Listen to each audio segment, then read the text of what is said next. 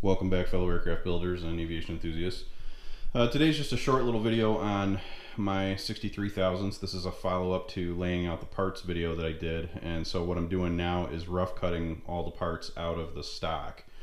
And a long time ago I shot a video with the electric shears, and I think I stated in that video that I was going to probably use that method to cut most of the parts out of this thickness. What I've found is that it's great for cutting smaller parts if you're just trying to cut out of a corner of a sheet or something like that, or you can see up there I've got some irregular cuts up there. It's really good for cutting bits and pieces out like that. But when you've got these longer runs for, say, the fuselage top doubler, or these two narrow doublers here for the window sills or the door sills, and then seat channels and the things like that, a lot of longer cuts, and then curved cuts as well that you can see here for the side skin gussets. These longer runs on these channels and everything else, it's a little harder to use that tool even if you're using a cutting guide, and because it causes a sacrificial coil of material to scroll away from you, the thickness of it means you constantly have to pull it out of the way of the shears to keep the tool rolling.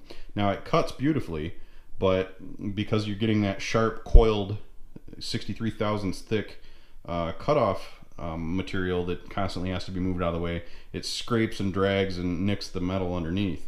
So I've tried a couple different methods today. One was to use my really old skill saw. I've had that since I was, I don't know, 16, 17 years old. So it's been with me for quite a while. If you use a carbide tipped blade on it, you can cut through this material, but what I found is it's actually breaking the carbide tips off of it.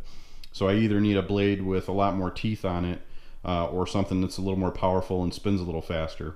What I've done instead is I'm taking my also fairly old Craftsman jigsaw here with a 20 teeth per inch bimetal cutting blade, and just very slowly cutting these longer runs out, and it seems to be working really well. You don't want to go too quickly with it, simply because you end up building up material on the blade. You end up filling in the teeth with soft aluminum on the blade, and it's kind of a pain in the neck to get those out of there. You have to use a sharp steel, like knife blade or a razor blade or something, to try to scrape those out. It's very difficult to do on those really fine tooth blades. Furthermore, this method is fairly slow. It produces a decent cut, but it's fairly slow. So I'm going to set up the camera and just kind of give you a quick idea of how slow you want to go. If you try to push the saw through the material too much, you'll end up loading up the blade with a lot of material. It's best just to let the blade itself do most of the cutting, and then you just kind of guide it where you need to go. So my plan after these are all cut is just simply to finish these off on the bandsaw. So these longer runs are kind of a pain in the neck, and those will be difficult to clean up at some point. I'm maximizing material here, but it makes cutting these edges off a little bit harder to do when you've got very little edge material left after you do the rough cut. So I'll still probably do those in the bandsaw with the fence and just be real careful and then finish them up on the belt sander. But for these larger curved parts, this jigsaw is going to be the ticket. Now, one thing I want to caution you about is the jigsaw cutting guide itself is made out of metal, which means that it's going to scratch the heck out of the aluminum underneath. So you want to take some painter's tape or some duct tape or whatever else and put that underneath. Now, the only issue with that is that you will start gouging the tape, because remember, you're leaving cutting burrs all over the place when you're doing this. So eventually this tape will wear down to the point where it's going to get sticky and going to catch on things and stuff like that. So you may have to do, 2 or 3 runs of new tape on the bottom of the cutting guide to make it through an entire piece. But I'm going to have plenty of material left over, which is outstanding, even considering the extra parts that I've made. And keep in mind, the only pieces that I'm not doing in 63 thousandths are the seat pans, which are relatively large pieces, and the reason for that is that they come in the finishing kit. So even if I was to make all of the parts in the finishing kit that come with it, and then buy every other part that's off the shelf, like wheels and tires and brakes and things like that, if I was to buy all those pieces separately, it would actually cost more than the finishing kit, and then I'd still have to fabricate the parts in the plans.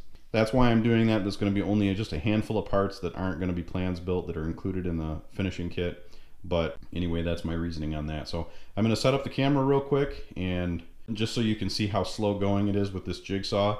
If you've got a better idea, please post in the comments below. I'd love to see it. I'm going to finish this up and then get to work on grinding and sanding these down to shape after that. But You know, you may have a better idea than I did on this one. It's just I've tried every other mechanism to cut these things, and this seems to be probably the best way for me with the tools that I have. So I'm going to go ahead and set this up and let the camera roll so you can see the actual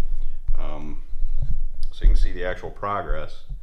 What I'm going to do is just set up the saw and go at a very nice and easy, comfortable speed so that we see how it goes. Now please, if you do this with any kind of power tool, make sure that you wear ear and eye protection. This is very, very loud and will damage your hearing. So here we go. I sped this up so that you didn't have to watch 4 full minutes of me cutting, and because it's also very loud, so I wanted to spare your ears. But the jigsaw does a pretty good job here of cutting through this material. It just takes some time and it's a little tedious, but if you've got a suggestion for other builders on a better method to use here, I'm all ears, and I'd love to see you post a comment below with a better method. By the time this video goes live, I will have already fabricated all these parts, so it won't help me for this airplane, but it might for future builds. All told, I have about 4.5 hours into rough cutting these parts out and getting them ready for finish cutting and then sanding. How tedious is that? So this is actually 2 doublers, and they go into the cabin sides at the door sills. I've just got to cut them down the center, but because they're so narrow, I can do that on the bandsaw. And I was talking about the cutting guide and using you know, tape and things like that. I actually have a little bit of a surface scratch in here. It's very gentle, and I can buff that out without any problem. Probably don't even need to. I can't even catch my thumbnail on it, but you know, there's a little bit of grit and material that gets caught in that tape and will, you know, scribe the surface if you're not careful. So again, not too worried about it. I can buff that out without much problem if I even bother to. But that's how slow it is cutting out this larger stuff. Now I contemplated doing it on the table saw. I contemplated doing more of it on the bandsaw. And the problem is just maneuvering a sheet this large for a bandsaw and even the table saw. And then again, you run into your cutting platform.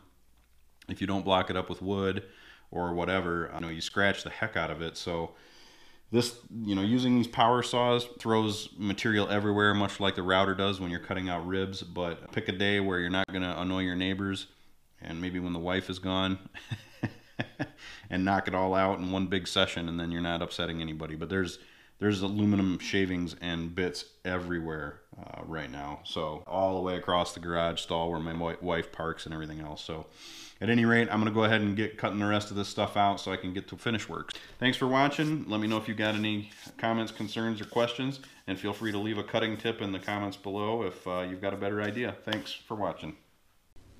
That's all for this video. Be sure to like, comment, or subscribe, and let me know if you have any requests for future video content. As always, thanks for watching, and good luck with your projects.